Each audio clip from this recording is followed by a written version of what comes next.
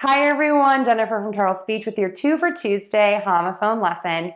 We have 2 words today that are spelled differently, different meanings, and pronounced the same.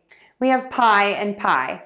Pi is 3.14, the mathematical constant of ratio of a circle's circumference to the diameter, the 16th letter of the Greek alphabet, or 1 unit of angular momentum around an internuclear axis, and pi, a meat or fruit baked into a pastry. 2 little sounds in these words.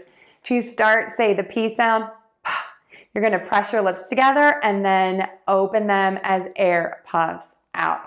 Next, move to the long I. And to do that, open wide, tip of the tongue is low, back of the tongue is pulled high up, and then move to a smile as the tongue goes along for the ride and ends high and flat in the mouth.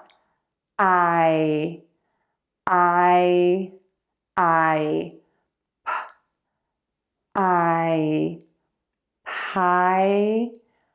pi, pi, pi, pi, pi, pi. And now for a sentence. March 14th is Pi Day, and I plan to celebrate by baking a pie. Give it a try. People are going to notice the difference.